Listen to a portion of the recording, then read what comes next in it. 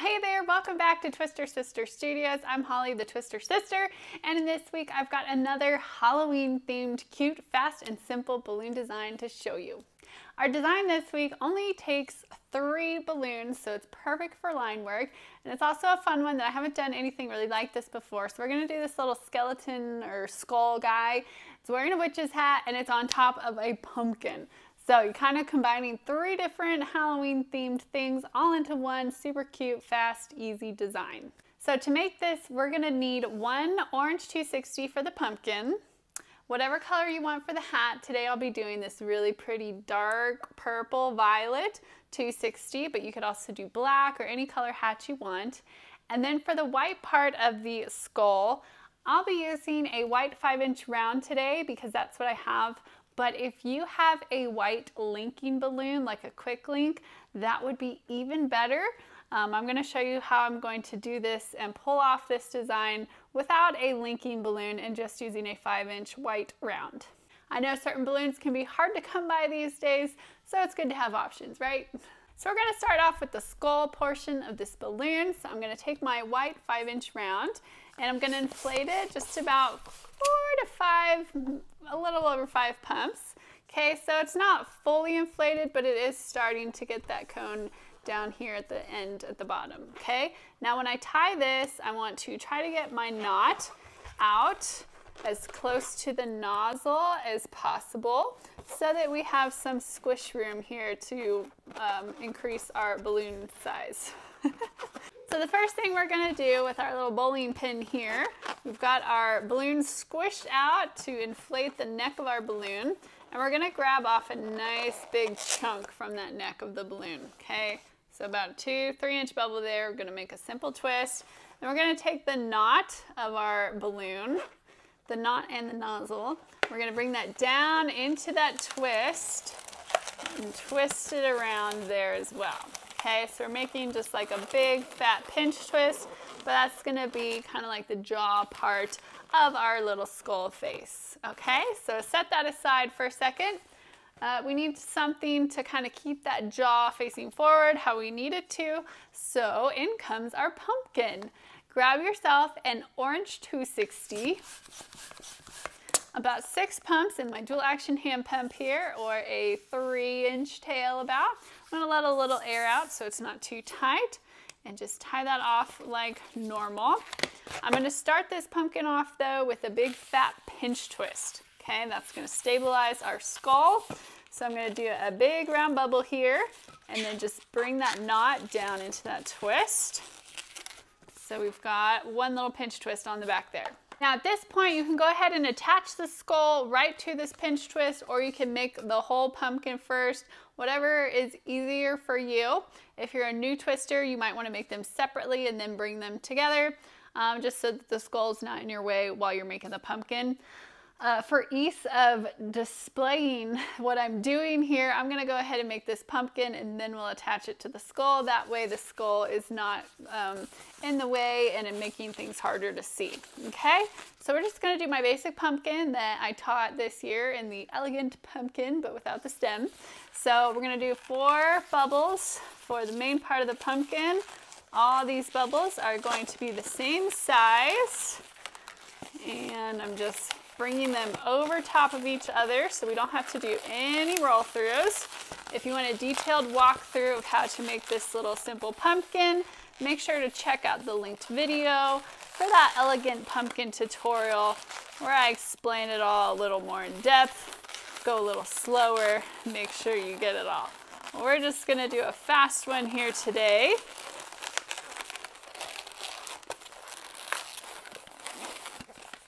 There's our little cute pumpkin, 8-bubble pumpkin. So I'm going to get rid of the rest of this now. We're going to tuck that tail into our pumpkin to hide it out of sight. Okay, now we've got this big fat pinch twist on top of our pumpkin, and we've got this big sort of pinch twist thing on our skull. So one way you could attach these, however you're comfortable, you could just twist it all together. If you're not comfortable doing that, you can take out a nozzle here. So maybe your white nozzle, your orange nozzle, and use that to tie things around to each other. So I'm just going to twist these with one big hand movement. And what you want to end up happening is that the orange pinch twist is going to be in the back of your skull, back here, and then it's going to be pushing this part of your white balloon forward and up. And that is going to make a nice little looking jaw for your skull. If you can see some of the creasing on top of your pinch twist here, go ahead and just manipulate that bottom part of the balloon. Squish it up and forwards so that it's nice and smooth looking and you don't get any of that ear twist looking crinkles. Okay, so we have that. Now, this is good on its own. You can draw your little skull face on and call it a day. A skull on a pumpkin. It's a great little design just like that. Actually, I'm going to go ahead and draw the face on it now so you can see what that would look like. So we start off with an upside down heart. And the thing on this skull that I messed up on this guy over here is you want to kind of keep the face a little bit lower than you might normally think on a balloon, because this is going to be the jaw where the mouth goes, and so you don't want the nose like way up here in the middle. So keep that nose down low and close to this part of your balloon, okay? And then the eyes, you can just do big round eye sockets. You can make them heart-shaped. You can make this a sugar skull face, whatever you want to do. I'm going to go kind of simple for this one.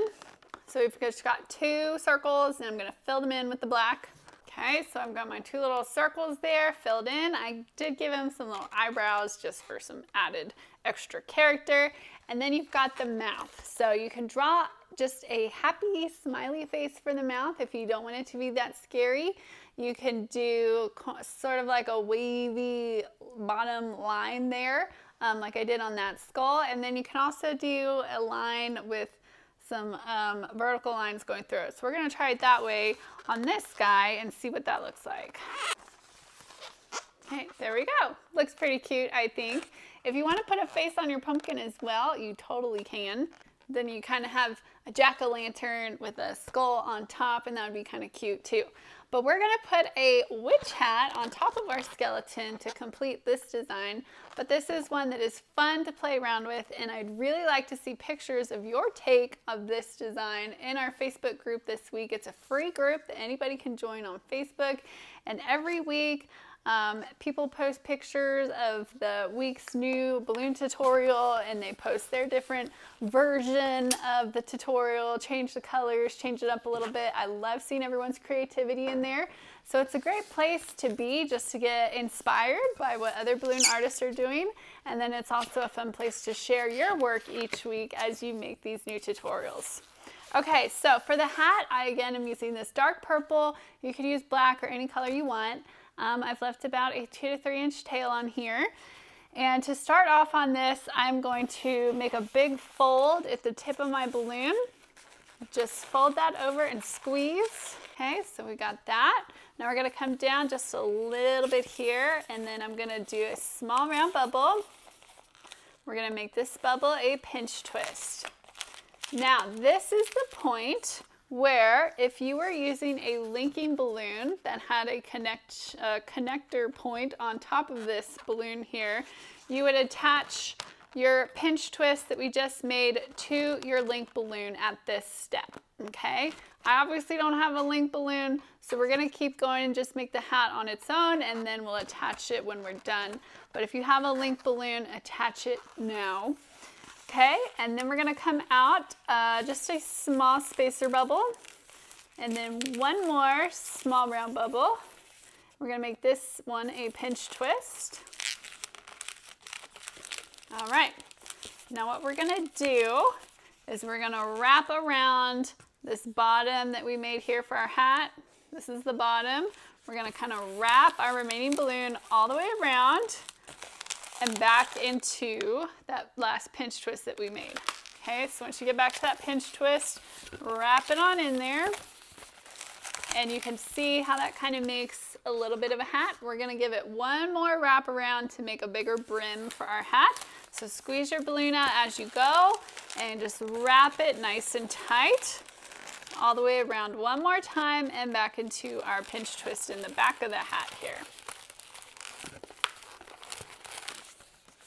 Okay, now you can see we have a cute little witch's hat.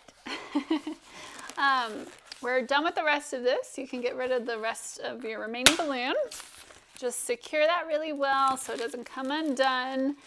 Tuck it in somewhere to lock it in place. Okay, so this is what we've got. If you've ever wanted to know how to make a little witch's hat, you could put this on a headband and ta-da, you're done. I do have a video. One of my earlier videos was on this. I think it used a 321 for this pointy tip part of the hat, but we don't have 321s for today because this is a simple, fast, easy design. I'm just going to cut off the nozzle of our hat here so that's not hanging off, looking silly. And now, how are we going to attach our little hat to our little skull? How are we going to get it on there? Let me show you a balloon twister secret. You glue dashes. I know purists hate this, and that's okay because we are about making balloons for profit here at Twister Sister Studios. We're not trying to win the purist awards for only using balloons in all of our designs. I'm just kidding, but seriously, it is hard to find certain balloons these days, and so if you can't find a quick link, and there's lots of other designs where you might not be able to find the exact balloon that you need to make the design the way you want to make it, get yourself a box of U-Glue dashes. You can get these on Amazon. I think Amazon Prime Deal Day, whatever, is coming up, so there might be a good time to get yourself a box. There is 1,000 little U-Glue dashes in this box, so one box will last you a long time. This is probably the best sticky glue dot thing you can use on latex balloons. It works like a treat. So if you can't find the exact balloons you need, sometimes balloon artists need a little help, and so that's what these are great for. So like today, we're going to be attaching our witch's hat to our skull with some simple U-Glue dashes. So they just stick right onto your balloon. I'm just going to place a few of them in different places where I want the balloon to kind of hit on the top of the head. And we'll get that outer rim a little bit too.